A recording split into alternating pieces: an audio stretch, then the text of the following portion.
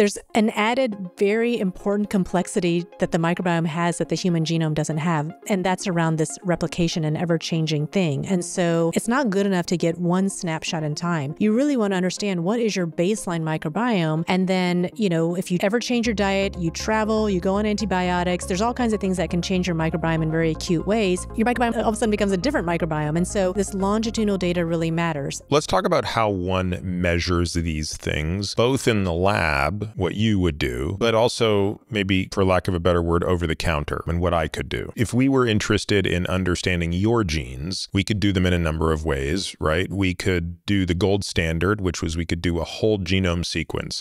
We could sequence every nucleotide of every single coding and non-coding gene in your body. 20 years ago, that would have cost close to $1 billion.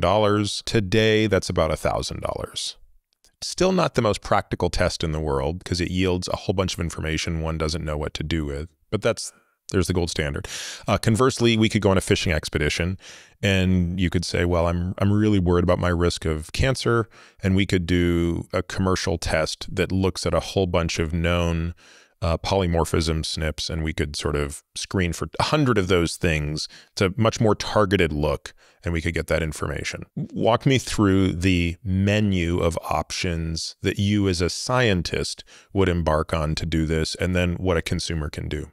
It's actually quite similar when it comes to understanding the microbiome. So you can do shotgun sequencing, where you're getting the entire genomes of all the different microbes, and then you need to be able to assign which genome goes to which microbe, and there's a fair amount of redundancy. And so you use long read paired with short read sequencing to be able to get the full genome. Tell folks what that is so they understand. Yeah, because it's a bit complicated. So it's kind of exactly how it sounds. Short read DNA sequencing gives you, so let's take a example. You've got 1,000 bases of DNA that you want to sequence. By the way, what's typical for a bacteria has typically how many genes and how many base pairs? It really is a huge range of sizes. But so if you're trying to measure a certain piece of DNA, you can use short read sequencing technologies, which allow you to, with high accuracy, get these short pieces of your sequence. So you get maybe 200 base pairs, and so you would have a few of these, and then you paste them together based on kind of the overlapping. Yep. Yeah. And each piece is pretty accurate in terms of the sequence. Then you can do long read sequencing, which will allow you to get in one shot that entire 1,000 base pairs, but that tends to be a slightly lower fidelity read, and so you might have some errors in there. And so that's why kind of the best way to do it is to do both. And I would say the reason that the stitching together is problematic is because bacteria have redundant genes. And so some bacteria might have, 5 copies of a gene versus another bacteria that has 10 copies of a gene. And it turns out it matters. And so, I'm not going to remember the name of this bacterial strain, but there is a strain that's been studied pretty well that metabolizes digoxin. And a drug that's used to treat arrhythmias. Yes. And one of the reasons why that drug fell from being first line is because the efficacy sort of had such a wide, broad range across people, so it's hard to know what's the right amount to prescribe to somebody. Wait, does it treat arrhythmias or heart failure? It's heart failure. Yeah. Anyway, that's how long I've been away from the game. And I'm no clinician, so but what they found was that there's a microbe that can metabolize digoxin. And so people who needed higher doses to have efficacy had higher amounts of this strain. But then in another double click of that, it wasn't just that strain, it was how many copies of this particular gene that it had. So if it had over 5, it could metabolize digoxin. Less than 5, it couldn't. And that means that bacteria exists high in the GI tract, presumably, because if that were just something in your cecum or beyond, presumably it wouldn't have impacted it. I mean, it has to be somewhat in proximity to the liver to it have such an impact on the bioavailability of that drug, right? I can't remember now. Now I really don't know where it is, but I think isn't digoxin an orally? Yes. Yeah. So, I actually don't remember the location of this bacteria, but I remember this part about the number of genes being important as to whether it could even metabolize a thing or not. Because normally we think a lot about the different genes in the P450 system in the liver, which is heavily responsible for how most drugs are metabolized, and that clearly explains a lot of the variability in human metabolism of drugs. But I never knew about this. This is even one step beyond that, and obviously not dependent on our genome, but the genome of this host. Yeah, and these are mostly gut microbes, so it really is, especially for these oral drugs. There is some path that it takes where it's interacting with these microbes, and they are able to metabolize these various drugs. But so, kind of getting back to your sequencing question, the number of replicates matters. So if you imagine you have these short snippets, and it's sort of a guessing game as to, well, gee, is this an actual just replicate, or was it only there one time? Was it the second one? Yeah, exactly. And so that's why you need the kind of long sequencing, so it sort of becomes your template to put these short reads on.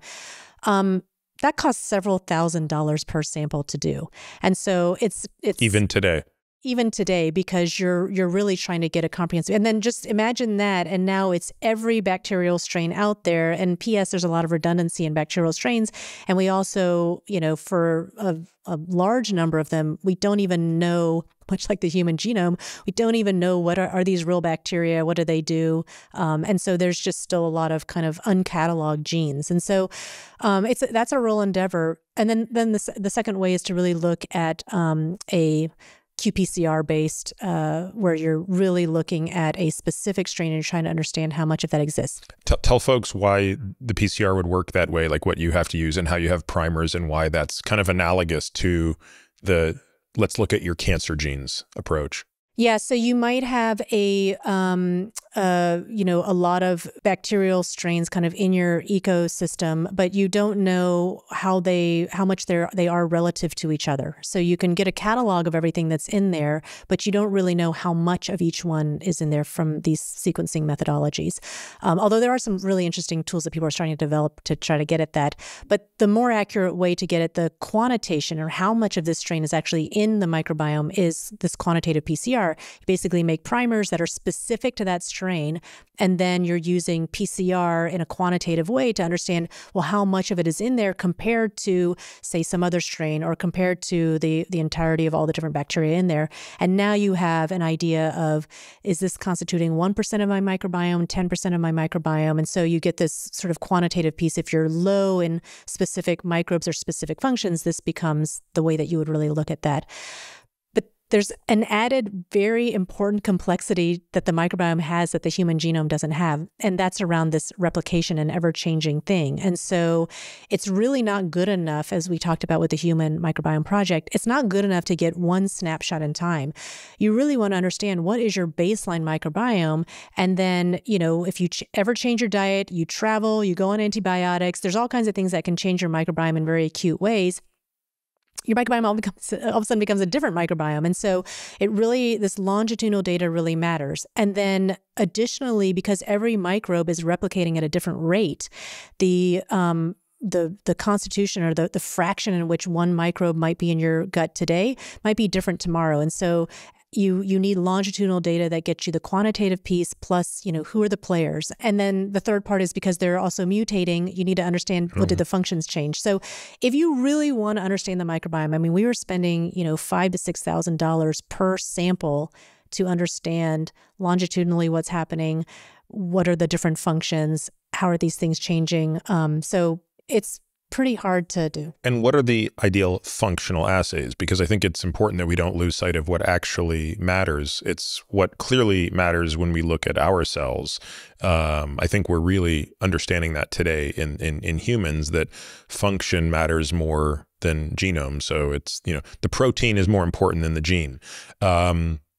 What do we look at in the gut biome? Are you looking at secretory products? How are you determining the health of the function versus just the genome, which obviously must be correlated with it, but not exact, right?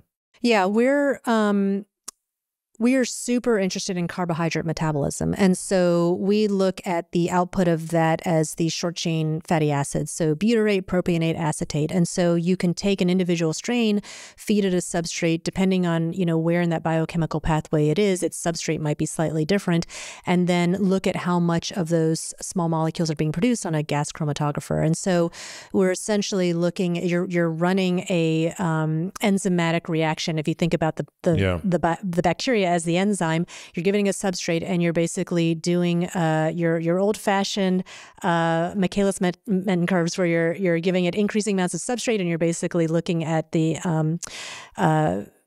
enzymology of going from substrate to that short-chain fatty acid. So let's use that as an example, right? So you eat a piece of bread, starch, polysaccharide. Digestion, of course, begins in the mouth. Amylase starts to break that down. It continues further in the stomach. By the time it gets to, the jejunum, I mean, it's mostly just glucose monomers, right? I think that's still being figured out, actually. What is the state of affairs when things arrive? I mean, it's actually really hard to survey what's happening in the gut microbiome because we don't have good sampling methodologies. And so people are, I think, working pretty hard to figure out, can they make... That's super interesting. So you're saying even if you dropped like in, a tube down somebody's throat and you just sampled the slurry at the distal end of the duodenum or at the proximal end of the jejunum, presumably that's kind of a... I mean, I've seen what it looks like when you operate on somebody. We can't tell what the composition of matter is there. I think the problem, and this isn't, I'm not squarely in this, but I haven't seen anything pop out that was really compelling. The problem, the pushback all of those technologies get is the ease with which things can get contaminated. And so essentially you might be able to get a sample, but then in the process of pulling that back out, it kind of becomes contaminated with the other things that are along the tract. And so it could be done intraoperatively. Could potentially be done. Right. That would be, yeah. I mean, anyway, hopefully someone is doing that, right? Because like, if you're in there operating otherwise, now the problem is you wouldn't be operating on somebody without a bowel prep. And so you've completely destroyed the system. Yeah. Also, you're not operating on somebody in an anaerobic chamber. Those strains might... The second they get exposed to oxygen, it's sort of different.